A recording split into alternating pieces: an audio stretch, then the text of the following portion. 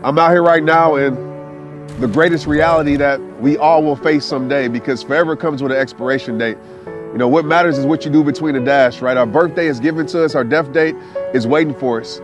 And what makes this place special, this particular cemetery, not just because my mother is here, but when I first started rehab time, a lot of people don't know this, is that I would come to this same cemetery. I would bring friends here and we would walk around and we would see the tombstones and we would see different dates. We'd see people 5 years old, 95 years old, black, white, you know, brown. It didn't matter, man, woman, child. It made us realize, and it made me realize this, that our time on this earth is limited. You know, life is long, right? But it also is limited at the same time.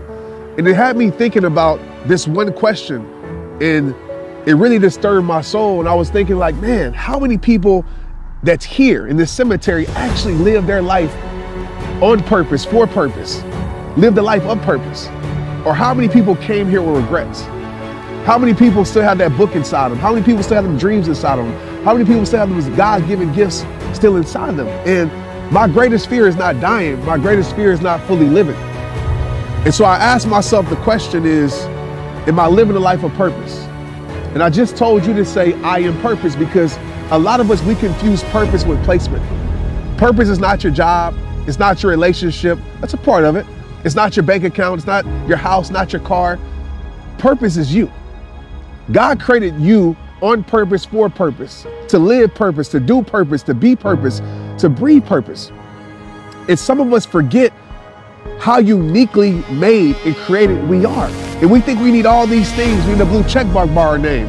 We need followers by our name. We need all these things of status by our name to actually be someone. And that's not the truth. You can have all those things and still come here with incompletion. You can have all those things that the world says the American dream and still come here not living the life that was meant for you to live. So the question I want you to think about right now in this moment is, how can I live my life more on purpose? How can I give me to the world more? How can I give my gifts to the world more? Yeah, that thing that you want to do, but you're allowing fear to keep it back. How can you give that to the world more? When I think about my mother, I believe she literally died in peace. You know why? Because she lived in priority. She lived doing the things that mattered. She lived in service. Purpose is service. It's serving others with your gift. It's serving others with your dream, with your talent. It's being a service to this world. And as my grandmother would say, everything you touch, you're making it better. Everybody you're around, you're making them better. That's purpose. Purpose is not something you search for in the world. Purpose is who you are. Purpose is not something you search for. It's what you align with.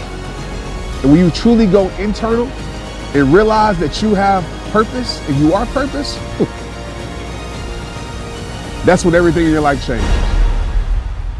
Remember, you are purpose. Let's get it.